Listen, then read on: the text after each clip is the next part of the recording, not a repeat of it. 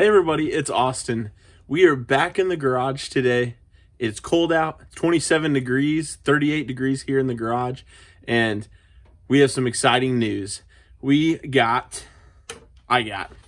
the Rough Country Speedometer Calibrator for my 2019 Tundra, and I'm super excited. We get to utilize this to address the issues in the truck with the new tire size that we've had for over a year. When it comes to fuel economy, transmission shift points, as well as correcting the odometer and trip. Because if you think about it, if you have bigger tires, but the computer is programmed for smaller tires, every full circumference of your wheel is taking you further on a bigger tire than the stock smaller tires. So as you travel 100 miles with the tires that I have on it now, it's approximately only 95 on the truck. So that's something that we want to change to make sure every number is accurate on the truck, and we're getting those accurate MPG numbers, because hopefully it brings them up, because they are terrible right now. So I'm going to show you guys what we had to do to get this to work, and we're going to plug it in today and see how it works over the next week or so. So let me show you what comes in the package.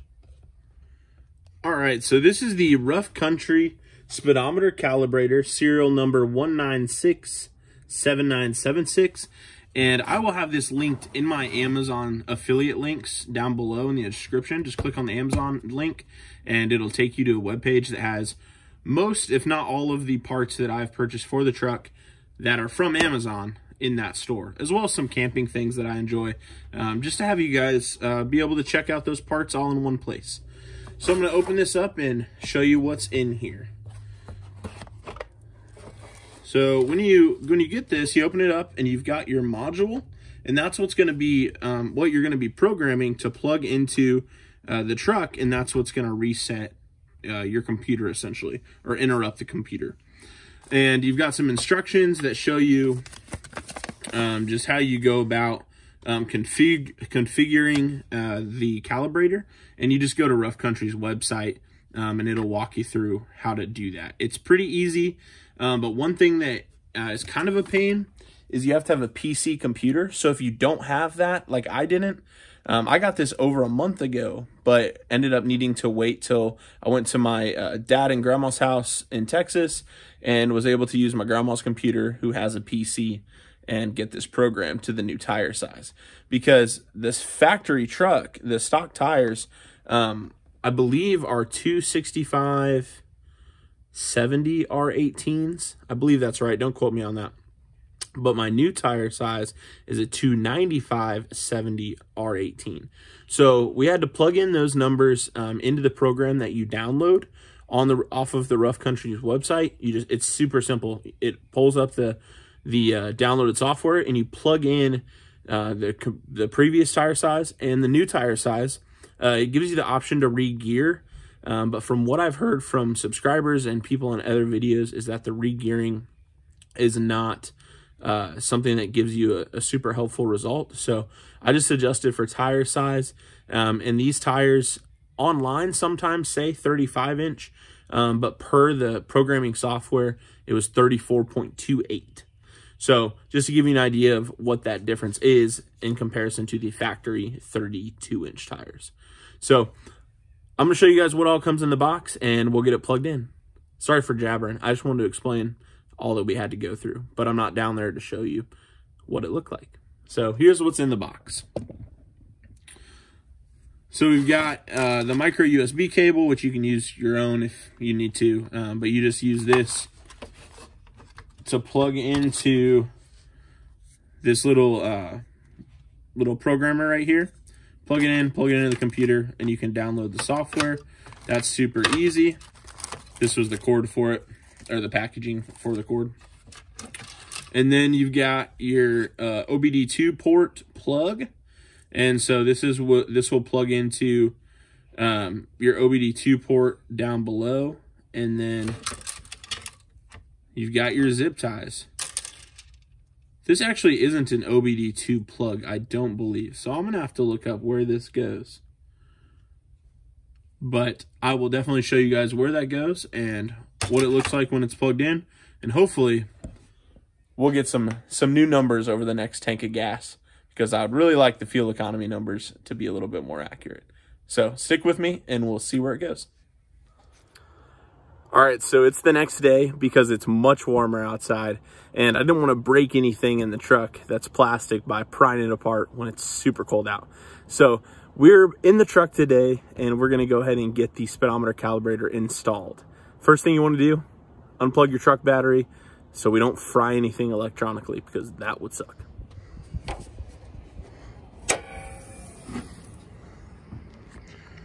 All right, so you go over to your battery, and you get your little super cool socket set by Vera. It's a German company, so W's or V's, Vera. And go ahead and take out your 10mm socket, because that's what batteries always are. And we're gonna go ahead and I'm just gonna remove the positive terminal.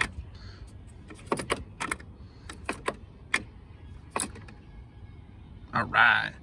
If you guys wanna check out this kit, it's super great. It's a little pricey, but it's on my Amazon store. I used the heck out of it all Christmas when I was out of town. It's super handy. Let's go ahead and get this battery terminal taken off, and we'll jump back inside. Got my little tiny socket driver ratchet.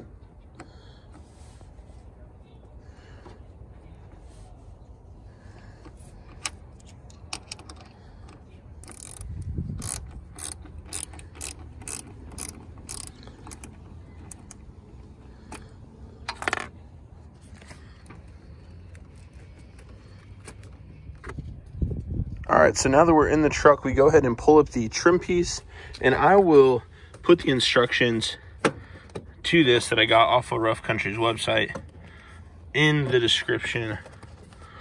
This just pops up.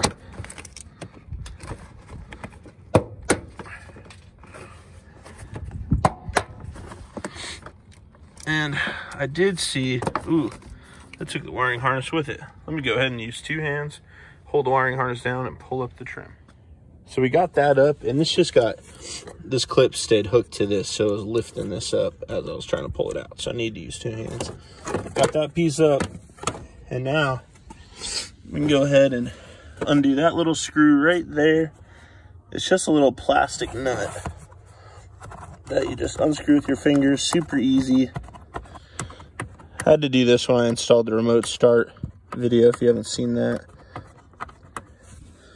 Take that off, put it in your center console, and then you can pop this off.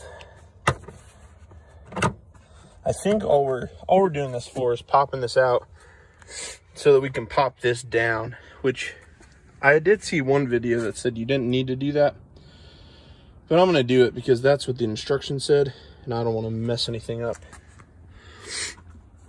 Apologize for my sniffling. There we go. So you just pull that out. Pin there. I actually think I just broke that. It goes right there. Right there. So be careful on that. But we can go ahead and slide that back around it when we put it back on, and it'll hold it in place just fine. So I'm gonna set these over here. So the little socket comes into hand again. So we're gonna loosen these two 10mm bolts here and right there. Go ahead and loosen those, and then this will pop out. You can see it's starting to pop out right there. You just pull it out and you let it hang there, and we don't need to remove it any further than that. You don't need to unhook any of the wiring, and then we'll move on to the other trim pieces to get it installed. All right, those two bolts are out and safe in the door handle. Go ahead and just pop this out. I just did this on my dad's truck, and it came out super easy. All right, so get that pulled out. To the other side. I don't want to break anything. Let me find the spot where it's good to pull on. All right, so I have the lower part pulled out across there. And if you have one of these little clips right here fall off, make sure that you put it back on, because that's what allows it to clip into place. So I'm gonna go ahead and put it just back on like that. And then this pops out of the place and it'll just hang there. You can see some of my other wiring that's in here, like for the remote starter. It's right there. The purple cords staying right where it should be. And now we move on to pulling this out, which I think you just pull. Yeah, you just pull on. Go ahead and pop that out. Got your 4 clips on there. Make sure it goes back on that way. And then you can go ahead and pop this out.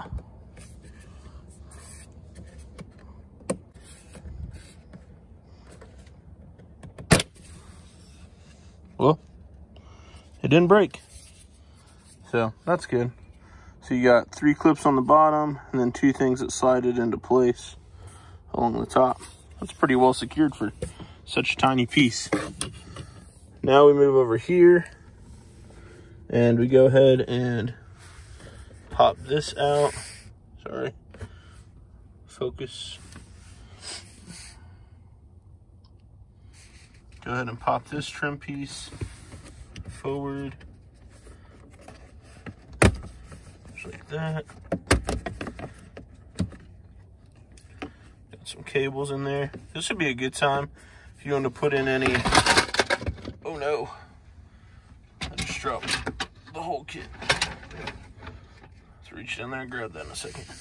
This would be a good time if you wanted to put in any switches right there.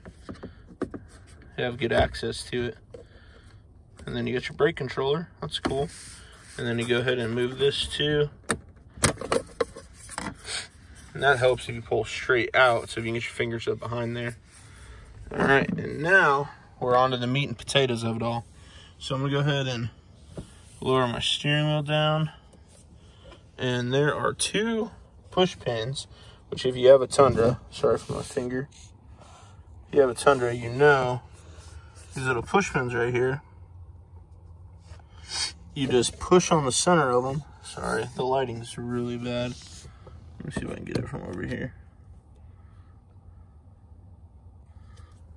Sorry, trying to get it a good angle for you guys. If you push on the center of that pin right there, it pops out. So let me see if I can do that with my handy dandy little screwdriver here. So let's go ahead and push up on the middle of that and see how it kind of releases. Go ahead with this one. All right, go ahead and get this down, but try not to lose those pieces here.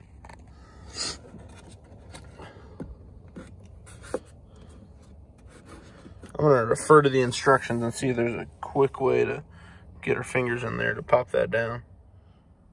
All right, so I got you on the tripod now. So you're supposed to pull out these little clips that we just pop the holes in. And I don't know how I can do that, but I'm gonna try to use my pry tool and get in here. Maybe push this down and that'll ease them out, maybe. I want to mar this up though.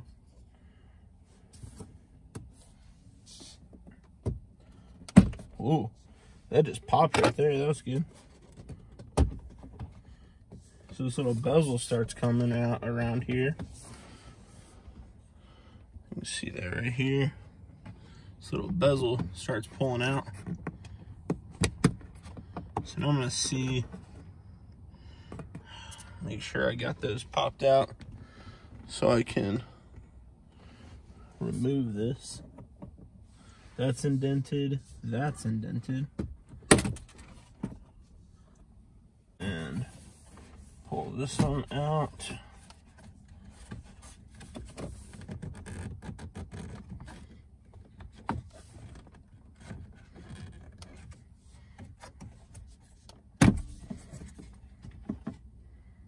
Okay, so this is attached to a little curtain down here.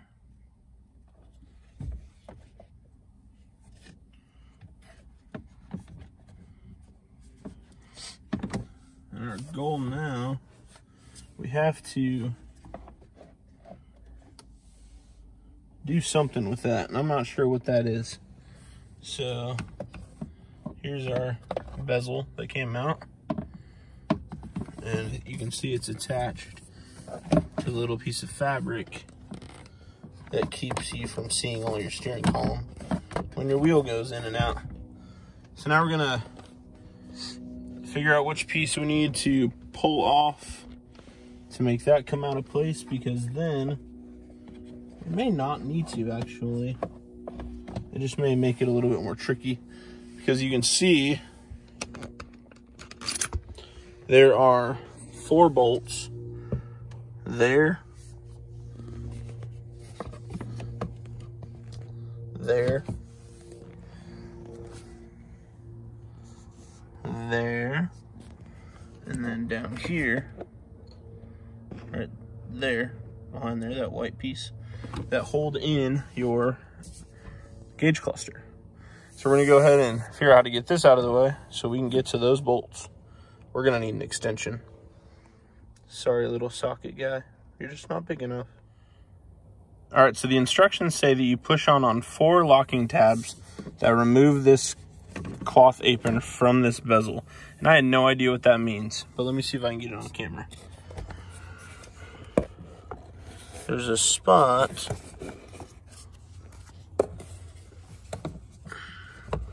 right there where my finger is. You can't see it, but there's little, right there, there's little tabs sticking up through there that you push in on, and there's 4 of them. So you just kind of run your finger around the back here, and I feel one. So go ahead and push in on it. I think that's what I'm doing.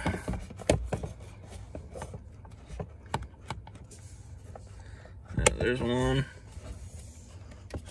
All right, let's see if we can see this one. Right.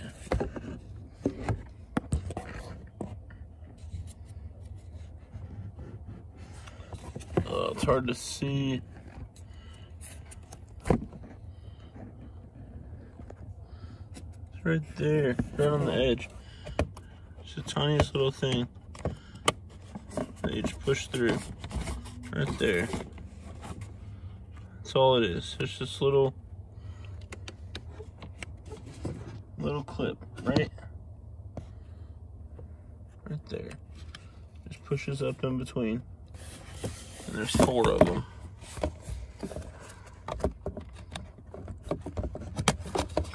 All right, so we got all 4. Adjust the steering wheel so this comes out.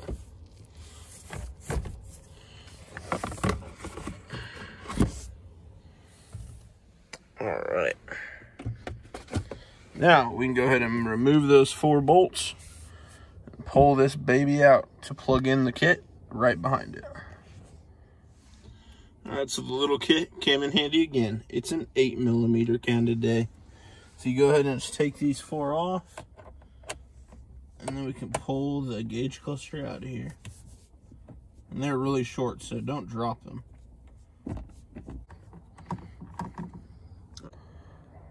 All right, so it was an 8mm socket. My little kit came in and saved the day.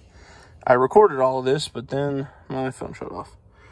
So I removed all 4 bolts, top 2, bottom 2, and make sure to be careful when you're pulling them out because they are really short. Let me show you one. So just don't drop them.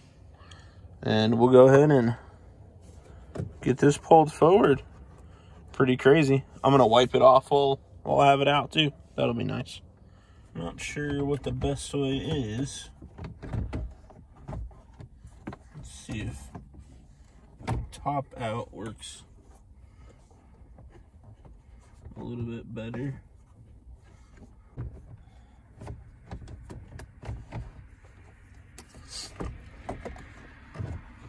Alright, so it comes out that way.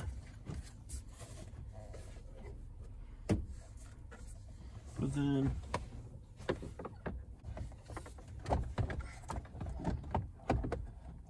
I don't want to pull on anything too hard. Oh, we try to get her flipped over. Because the wires are, there we go. Oh my gosh. That was nerve-wracking. So we got it turned over. And now we get to unplug this, plug it into our system, and we're home free. Let me go ahead and get that plugged up. All right, so we've got our kit that comes from Rough Country and our little module. And so what you go ahead and do is plug in your little module, small port to small port, till you hear it click, which it did. And then we're gonna go ahead and unplug this one from the back of the speedometer cluster. And you can see it's really narrow, so we're gonna go ahead and plug it into the female end here. Make sure the clips are the same side up.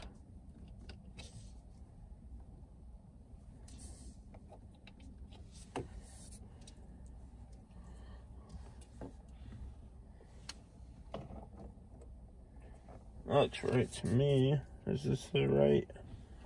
Hopefully it's the right one. Oh, had it upside down. All right, so the little two holes go on the side with the push-in clip. That worried me. I thought I had the wrong one. Go ahead and push that in. So it clips. And then you go ahead and plug this one in.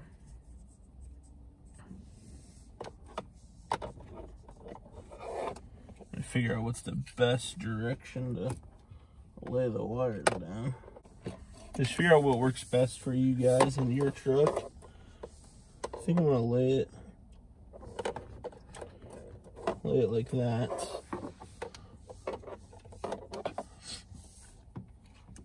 I don't want to put any tension on anything. So go ahead and get that plugged in. It's all snapped in. And they give you some zip ties, so we're going to go ahead and get those to hold this in place. What some people have said they've done is taken the cord that they used to program it, which is just a micro USB cord, and plugged it into this in case they needed to update the programming at a later time, so they don't have to take this all apart. And I think that might be a good idea if I can find a proper way to route it through here. So if that's something you guys want to do, have at it. Let me see.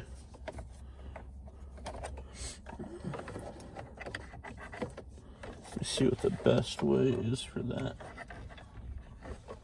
That may work right there. And that's what some people have said is the only reason for taking off the bottom part, is so you can get to this cable. So I'm just pushing this cable. Sorry, being a bad videographer today. I'm just pushing this cable right down behind here. But then I'm gonna have to go down and make sure it's not messing with anything. So go ahead and drop that down so it's down there. And then we're gonna get this zip tied together. I think I'm just gonna zip tie this like that so it stays flat, and put the little module back there too. So that's something I'm gonna, let me get that zip tied up and then we'll see how everything lays. All right, so I got it zip tied. I got the cable plugged into the module. I'm gonna go ahead and put in a couple screws, and then we're gonna get the battery plugged in so I can go ahead and start it and make sure it works before I put everything back together. I apologize, the lighting's bad, it got dark on me.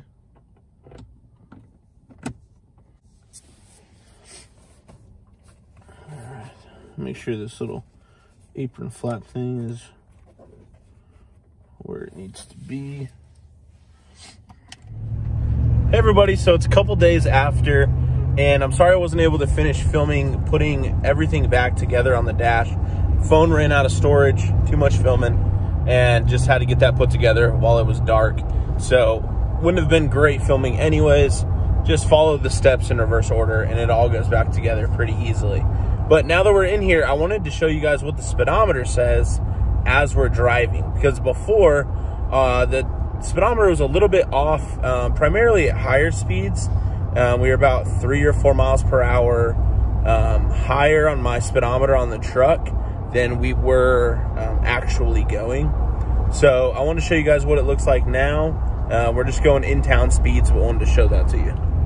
So like I was saying, it was 1 mile per hour higher than what Waze was saying. And I'm not certain if Waze is the end-all be-all of accurate speedometer speed, but in comparison to that, it has dropped a few miles per hour on my gauges. So that's awesome. It's showing it is acclimating for the tire size, and you could tweak that a little bit more.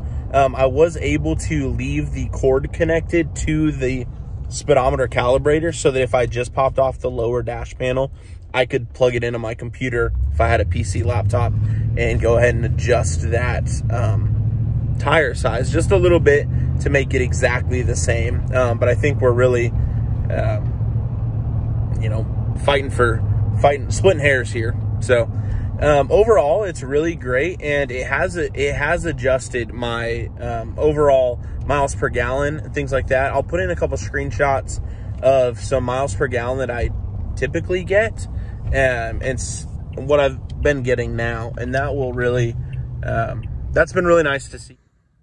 All right, so as I was saying last night, it's been really nice that the miles per gallon has adjusted to this tire size, because I'm seeing MPG mileage that is way better than what I typically get driving to and from work.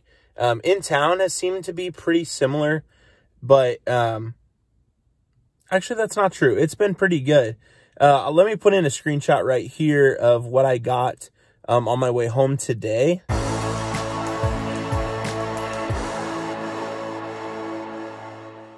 And typically I'm getting about, I was getting about 13 to 14, probably 14 on a decent day, on just a trip home, because I'm driving highway speeds, not pushing it.